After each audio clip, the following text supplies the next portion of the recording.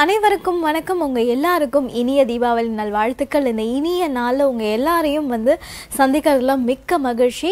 இன்னைக்கு நம்மளுடைய குருஜி நேரத்துல எப்பயும் போல நம்மளுடைய பிரபல ஜோதிடர் ஆதித்ய குருஜி நம்ம கூட இருக்காங்க. கடந்த வாரம் எல்லாமே ஒவ்வொரு லக்னத்துக்கும் என்னென்ன பலன்கள் அப்படிங்கறத பார்த்துட்டு இருக்கோம். அந்த வகையில இன்னைக்கு கடக லக்னத்துக்கு என்ன அப்படிங்கறத நம்ம குருஜி கிட்ட கேட்டு தெரிஞ்சுப்போம். நம்ம குருஜியை ஃபர்ஸ்ட் வெல்கம் பண்ணிடலாம். வணக்கம் குருஜி, தீபாவளி நல்வாழ்த்துக்கள். தீபாவளி நல்வாழ்த்துக்கள். உலகம் முழுக்க பரவி இருக்கின்ற நம்முடைய விண் தொலைக்காட்சி நேயர்களுக்கு இனிய தீபாவளி நல்வாழ்த்துக்கள். இந்த இனிய தீப ஒளி திருநாள் முதல் உங்களுடைய குடும்பத்தார் மற்றும் உங்களுடைய வாழ்க்கை அனைத்துமே ஒளிமயமாக இருக்கும். கடந்த ஒரு 3 வார காலமாக மேஷம், ரிஷபம், மிதுன லக்னக்காரர்களுக்கு என்ன விதமான கிரகங்கள் என்ன பலனை செய்யும், எந்த அமைப்பில் இருந்தால் அவர்கள் யோக ஜாதகத்தை கொண்டிருப்பார்கள் அப்படிங்கிறத நம்ம பார்த்த நிலைமையில் இன்றைக்கு கடக லக்னத்தில் பிறந்தவர்கள் எந்த அமைப்பில் இருந்தால் யோக ஜாதகமாக யோகர்களாக இருப்பார்கள், அவர்களுக்கு எப்படிப்பட்ட சூழ்நிலையில் யோகங்கள் வரும், அவயோகங்கள் என்ன அப்படிங்கிறத இன்றைக்கு பொதுவாக பார்க்கலாம். பொதுவாக கடக லக்னத்தில் பிறந்தவர்கள் பொதுநலம் உள்ளவர்களாக இருப்பாங்க. அதாவது எல்லாரும் நல்லா இருக்கணும்னு நினைக்கிறவங்க கடக லக்னத்தில் பிறந்தவங்களாக இருப்பாங்க. தனக்கு ஒரு வாய்ப்பு ஏற்பட்டால் அனைவருக்கும் நல்லது செய்ய வேண்டும் அப்படிங்கிற ஒரு அமைப்பும் ஒரு எண்ணமும் அவர்களுக்கு இருக்கும்.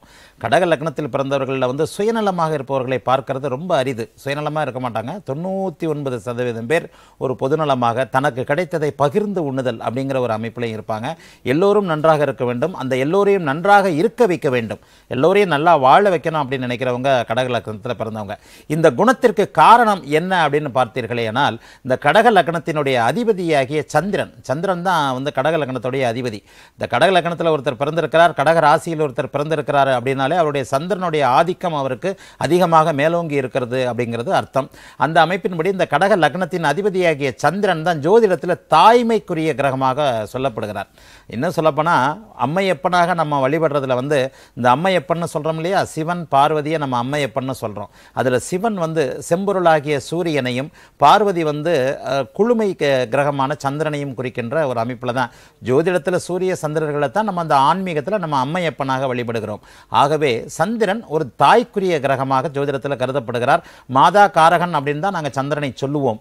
ஆக அந்த ஒரு தாய் என்ன நினைப்பா, எல்லோரும் நன்றாக இருக்க வேண்டும். என்னுடைய குழந்தைகள் ஒரு 5 குழந்தைகள் 6 குழந்தைகள் ஒரு தாய் பெற்றெடுத்தாலும் அந்த அத்தனை குழந்தைகளும் நன்றாக இருக்க வேண்டும், அத்தனை குழந்தைகளையும் நன்றாக வாழ வைக்க வேண்டும் அப்படின்னு நினைக்கிறது தான் தாயின் பண்பு, தாய்மைக்குரிய குணம். அந்த அமைப்பின்படி இந்த சந்திரனாகிய தாய் கிரகமாகிய சந்திரனின் ஆதிக்கத்தில் பிறந்த கடக லக்னத்தவர்கள் அனைவருமே சுயநலமின்றி பொதுநலமாக அனைவரையும் வாழ வைக்க வேண்டும், அனைவரும் நன்றாக வாழ வேண்டும் அப்படிங்கிற ஒரு தன்மையில் இருப்பாங்க. இந்த கடக லக்னத்துடைய மேன்மைக்குரிய குணம் இது. இந்த கடக லக்னத்தை பார்த்தவங்கன்னா இவங்களை பார்த்தீங்கன்னா கொஞ்சம் நளினமாக இருப்பாங்க. எதுலேயுமே ஒரு அவசரப்படாமல் எதையுமே தீர்க்கமாக ஆராய்ந்து யோசனை செய்து பிறருக்கு உதவி செய்கிற ஒரு நல்ல பக்குவம், நல்ல பண்பு, ஒரு அதிகம் உணர்ச்சி வசப்படாத தன்மை. எதுலேயும் ஒரு அதிகமாக சந்திரன் கெட்டிருந்தால் மட்டுமே ஒரு அதிகமாக உணர்ச்சி வசப்படுவாங்க. மற்றபடி எதையும் சிந்தித்து செயல்படக்கூடிய ஒரு 1க்கு 4 முறை சிந்தித்து அதில் ஒரு சரியான பாதையை தேர்ந்தெடுக்கக்கூடிய ஒருவர்களாக இருப்பாங்க.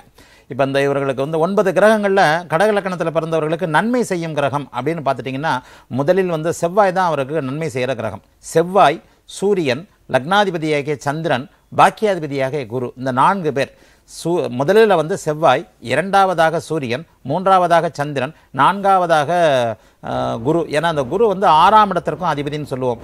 ஆகவே இந்த சந்திரன், சூரியன், செவ்வாய், குரு ஆகிய 4 கிரகங்கள் இவர்களுடைய ஜாதகத்தில் வலுத்திருந்தால், இவருடைய ஜாதகத்தில் பிறக்கும் போதே சந்திரன் வளர்பிறை சந்திரனாகவோ ஆட்சி உச்சம் என்று சொல்லப்படக்கூடிய கடக லக்னத்தில் பிறந்திருந்து அவர் ரிஷபராசிக்காரராக இருந்தால் இன்னும் ஒரு மேன்மையாக இருக்கும். சந்திரன் உச்சமாக இருப்பார். அல்லது லக்னத்திலேயே கடக லக்னம் கடகராசியாக இருந்தால் அவர் இன்னும் கொஞ்சம் ஒரு நல்ல ஒரு ஆசீர்வதிக்கப்பட்ட ஒரு வாழ்க்கையை நிச்சயமாக வாழ்வார். ஆகவே கடகராசிக்காரர்களுக்கு வலுப்பெற வேண்டிய கிரகம் அப்படின்னு பார்த்தீங்கன்னா சூரியன், சந்திரன், செவ்வாய், குரு, இந்த 4 பேரும் வலுத்திருந்தார். அதை விட மேலே இந்த சூரிய, சந்திர, செவ்வாய், ராகு, குரு தசைகள் ஒரு பருவத்தில் ஒரு 30 வயது 25 வயசுலேருந்து சூரிய தசை, சந்திர தசை, அதன் பிறகு செவ்வாய் தசை. இப்போ ஜோதிடத்தில் பார்த்தீங்கன்னா இந்த 3 தசைகளும் அடுத்தடுத்து வருவன. சூரியன், சந்திரன், செவ்வாய். சூரியன் 6, சந்திரன் 10, செவ்வாய் 17, ஆக மொத்தம் 27 வருஷம். 27 வருஷம் ஒரு மனிதனுடைய வாழ்க்கையில் ஒரு 30 வயசுலேருந்து 60 வயசு வரைக்குமே ஒரு நல்ல காலகட்டமான தசாபுக்திகள் நடந்தாலே அவன் ஒரு கொடுத்து வைத்தவன் தான். எல்லா விதத்திலையும் அவருக்கு ஒரு மேன்மையான அமைப்புகள் ஏற்படும். ஆகவே கடக லக்னத்தவர்களுக்கு இந்த சூரிய, சந்திர, செவ்வாய் ராகு, அதனை அடுத்து குருன்னு ஒரு வரிசையாக ஒரு 50 ஆண்டுகள் இந்த இந்த இந்த குரு அணி லக்னங்களுடைய குரு அணிக்காரர்களுடைய தசாபக்திகள் வரும்பொழுது அவர்கள் வந்து ஒரு மேன்மையான நல்ல வாழ்க்கை இது பண்ணுவாங்க, அனுபவிப்பாங்க. எந்த ஒரு சூழ்நிலையிலையும் சந்திரன் சூரியன் செவ்வாய் கெட்டிருந்தால் கூட, ஒரு பலவீனமாக இருந்தால் கூட இந்த கடக லக்னத்துக்காரர்களுக்கு மிகப்பெரிய தீமைகள் கெடுதல்கள் எதுவும் நடந்து விடாது. ஆகவே வாழ்க்கையில் ஒரு ஆசீர்வதிக்கப்பட்ட ஒரு அமைப்பை, நல்ல அமைப்பை, ஒரு சொகுசான வாழ்க்கையை ஒரு கடக லக்னத்தவர் அனுபவிக்க வேண்டுமெனில் அவருக்கு சூரிய சந்திர செவ்வாய் ராகு குரு திசைகள் வரணும். சரி, வரக்கூடாத திசைன்னு என்னன்னு பார்த்தீங்கன்னா சனி. இவருக்கு மிகவும் கடக லக்னத்தவர்களுக்கு அதிகமான கெடுபலன்களை, சாதகமற்ற விஷயங்களை, எதையுமே செய்து தர முடியாத ஒரு தடை தாமத அமைப்புகளை செய்யக்கூடிய கிரகம்னு பார்த்தீங்கன்னா சனிதான். கடக லக்னத்தவருக்கு வரக்கூடாத தசை சனி தசைன்னு தான் சொல்லுவேன். எப்போவுமே வந்து சனி வந்து, ஏன்னா கடகம் ஒரு ஒளிமயமான லக்னம். சூரியனும் சந்திரனும் ஒளி கிரகங்கள். முதலாவது ஒளி கிரகம் சூரியன். அந்த சூரியனிடமிருந்து ஒளியை வாங்கி பூமிக்கு பிரதிபலிக்கின்ற, இரவில் பிரதிபலிக்கின்ற ஒரு குளுமை கிரகம் சந்திரன். ஆகவே ஜோதிடத்தில் 9 கிரகங்களை 3 பிரிவாக பிரிப்போம். ஒளி கிரகங்கள், பஞ்சபூத கிரகங்கள், இருள் கிரகங்கள். இந்த சாயா கிரகங்கள்னு சொல்லுவோம். நிழல் கிரகங்கள், இருள் கிரகங்கள் கூட கிடையாது, சாயா கிரகங்கள்னு சொல்லுவோம். ஒளி கிரகங்கள் சூரியனும் சந்திரனும். பஞ்சபூத கிரகங்கள் மற்ற 5 கிரகங்களான சுக்கிரன், புதன், செவ்வாய், குரு, சனி. இந்த 5 கிரகங்களும் பஞ்சபூத கிரகங்கள்னு சொல்லப்படுறது. அதாவது கல், மண், வாயு, இந்த மாதிரி பூதங்களுக்கான பஞ்சபூத அமைப்புகளை குறிப்பாக சொல்லப்படுகிறது. சாயா கிரகங்கள், சாயானா இருட்டு, நிழல்னு அர்த்தம். இந்த சாயா கிரகங்கள்னு சொல்லப்படுகிறது, ராகு கேதுகள் சொல்லப்படுகிறது. ஆக ஒரு சின்ன விஷயங்கள் தான். ஜோதிடத்தை எப்போவுமே விஞ்ஞான ரீதியில் விளக்கி எளிமையாக புரிய வைக்கக்கூடிய ஜோதிடன் நான். என்னுடைய இதில் வந்து நான் வந்து தெளிவாகவே சொல்லுவேன், இருளுக்கும் ஒளிக்கும் நேர் எதிரிலே ஒரு ஆப்போசிட் தன்மை கொண்டது, எதிர்த்தன்மை கொண்டது. இருள்ன்றதுக்கு நேர் எதிர்த்த தன்மை வந்து ஒளி. ஆக ஒளியின் லக்கணங்களான சிம்ம கடக லக்கணங்களில் பிறந்தவர்களுக்கு இருள் கிரகங்களான சனி, ராகு, கேதுக்கள் இவைகள் கொஞ்சம் தீமை. அதை விட சனி வந்து முழுக்க முழுக்க தீமை செய்வார். ஆகவே கடக லக்கணத்தில் பிறந்தவர்களுக்கு சனி வந்து சனி தசை வர்றது ஒரு நல்ல விதமான பலன்களை தராது. அதே நேரத்தில் எல்லாவற்றுக்கும் விதிவிலக்குகள் இருக்கின்ற போது சில விஷயங்களில் ஒரு சனி தசை நன்மைகளை செய்யலைன்னா கூட கெடுதல்களை செய்யாமல் விட்டு போகும். கடகலக்கணக்காரர்களுக்கு வரக்கூடாத தசைன்னு பார்த்தீங்கன்னா சனி, புதன், கேது, சுக்கிரன் சொல்லப்படுற அந்த பெல்ட்டில் சனியும் புதனும் சுக்கிரனும் ஆகாத கிரகங்கள்னு சொல்லுவோம். இந்த சனி, புதன், சுக்கிர திசைகள் வரும்போது அவர்கள் வந்து முயற்சிகளுக்கு பிறகுதான் வந்து பலன்கள் இருக்கிற ஒரு நிலைமை இருக்கும். அதை விட வந்து மிக மிக முக்கியமாக என்ன இருக்கும்னா, ஒரு எல்லாத்துலேயும் தடையும் தாமதங்களும் இருக்கும். ஆகவே இந்த சனி, புதன், கேது, சுக்கிர திசைகளில் போய் கடகலக்கணக்காரர்கள் மாட்டினாருங்கன்னா அவர்களுக்கு ஒரு முயற்சிகளுக்கு பிறகுதான் நன்மைகள் நடக்கின்ற ஒரு அமைப்பு. சரி, என்ன விதமான தொழில்களில் இவங்களுக்கு வந்து செவ்வாய், சந்திரன், சூரியன் தொழில்களில் இவங்களுக்கு ரொம்ப நல்ல யோக அமைப்புகள் இருக்கும். எப்படின்னா, நீர் திரவங்கள், வெள்ளை நிற திரவங்கள். சந்திரனே திரவ ரீதியிலான ஒரு கிரகம், வெள்ளை நிறத்தை குறிக்கின்ற ஒரு கிரகம். 10ஆம் அதிபதியான செவ்வாய் வந்து சிகப்பு நிறத்தையும், கட்டிடங்கள், மருத்துவம், விளையாட்டு இந்த போன்ற அமைப்புகளையும் குறிக்கக்கூடிய ஒரு கிரகம். ஆகவே செவ்வாய், சந்திரன் போன்ற கிரகங்களுடைய ஆதிக்கத்தில் இவர்கள் பிறந்திருக்கும் போது அந்த அமைப்பில் ஒரு இன்ஜினியர், கட்டிட இன்ஜினியர், சிவில் இன்ஜினியர், இது போன்ற செங்கல், சிகப்பு நிறம், மருத்துவம், இன்ஜினியரிங்கு, விளையாட்டு, அதிகாரம். அதாவது பெரும்பாலும் பார்த்தீங்கன்னா கடகலக்கணத்தவர்கள்லாம் வந்து அரசு அதிகாரம், ஒரு மாதமாக அரசு பணியில் இருக்கக்கூடிய அமைப்பு. பௌர்ணமிக்கு பக்கத்தில் பிறந்திருக்கிறவங்க எல்லாருமே கிட்டத்தட்ட ஒரு அரசு வேலை அமைப்பு, மருத்துவர்கள், டாக்டர்கள், ஒரு உயர் அதிகாரிகள் இவர்களை போன்றவர்களாகத்தான் இருப்பார்கள். அதைவிட மேலாக வந்து சூரியன் வலுத்திருக்கிற ஒரு அமைப்பில் இது வந்து அரசு பணி நிச்சயமாக செய்யக்கூடிய ஒரு அமைப்பு உண்டாகும்.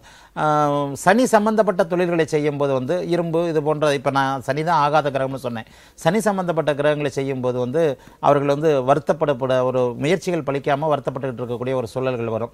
ஆகவே எப்படிப்பட்ட ஒரு சூழ்நிலையிலும் கடகலக்கணக்காரர்களுக்கு அந்த சுக்கிரன், சனி, புதன் கிரகங்கள் நன்மைகளை செய்யாமல் தடைகளை தந்து கொண்டு இருக்கின்ற ஒரு அமைப்பாக இருக்கும். சரி, எப்படிப்பட்ட தொழில்களை செய்யலாம் அப்படின்னு சொன்னால், ஜாதகத்தில் சந்திரன் வலுத்திருக்கும் போது வெள்ளை நிற திரவங்கள் அல்லது வெள்ளை நிறம் காய்கறி, பழம், விவசாய பொருட்கள், ஜூஸு, அந்த டீ, காப்பி. சந்திரனும் செவ்வாயும் சேர்ந்துட்டாலே பாலை நெருப்பில் டீயை ஊற்றி கொடுக்க, ப்ரௌன் கலர் இதை கொடுக்கக்கூடியது டீன்னு வந்துடும். ஆக அந்த டீ தொழில், பேக்கரி தொழில், உட்கார்ந்து சாப்பிடாமல் நின்று கொண்டே இருந்து வாங்கி சென்று போய்விடக்கூடிய ஒரு உணவுப் பொருள்கள், உணவுத்துறை, இது மாதிரியான விஷயங்களில் கடகலக்கணக்காரர்கள் மிகவும் நன்றாக இதாக இருப்பாங்க. கடகலக்கணக்காரர்களுடைய மிகச்சிறப்பான குணம்னு சொன்னாலே அம்மாவை வந்து ரொம்ப நேசிப்பாங்க. அம்மா விஷயங்கள் அனைத்துமே உங்களுக்கு ரொம்ப நல்லாயிருக்கும். அம்மா மேலே வந்து கடகலக்கணம் கடகராசி, கடகலக்கணம் ரிஷப ராசியில் பிறந்தவர்கள், சந்திரன் வலுத்தவர்கள் எல்லாருமே தாயை தாயை வந்து மிகவும் போற்றக்கூடிய அமைப்பில் ஒரு மதித்து தாய் மேலே நம்ம பாசம் வச்சிருக்கிறது வேற, தாய் மேலே பக்தி செலுத்துறது வேற. கடகலக்கணக்காரர்கள் பெரும்பாலும் தாய் மேல் பக்தி செலுத்துபவர்களாக இருப்பாங்க. அம்மா எப்படிப்பட்டவராக இருந்தாலும் சரி, அம்மா அம்மா தான். அம்மாவை விட மேலாக, தெய்வத்தை விட மேலாக ஒரு அமைப்பில் அம்மாவை வந்து ஒரு பக்தியும் மரியாதையும் கொண்ட கொடுக்குற ஒரு அமைப்பாக இருப்பாங்க. ஆகவே கடகலக்கணத்தவர்கள் அனைவருக்குமே இப்போது நான் சொன்னதை போல இந்த தசைகள் வருமாயின், இந்த நான் சொன்ன சூரிய சந்திர செவ்வாய் ராகு குரு போன்ற கிரகங்கள் வலுத்திருந்து அதனுடைய தசை வரும்போது அவர்கள் வந்து ஒரு மேன்மையான நல்ல வாழ்க்கையை அடைவார்கள். ஒரு அதிர்ஷ்டமற்றவர்கள் அப்படின்றது சனி புதன் கேது சுக்கிர தசைகளில். சனி தசை இவர்களுக்கு வராமல் இருப்பது நல்லது. குருதசையில் ஒரு முதல் 8 வருஷம், பின் 8 வருஷம்னு குருதசையில் ஒரு ஏதேனும் ஒரு 8 வருடங்கள் மிகப்பெரிய நல்ல யோகத்தை செய்யும். ஆகவே கடகலக்கணத்தில் பிறந்தவர்கள் அனைவருக்கும் இது போன்ற கிரகங்கள் நன்றாக இருந்தால் மிகச்சிறப்பான ஒரு வாழ்க்கை இருக்கும்.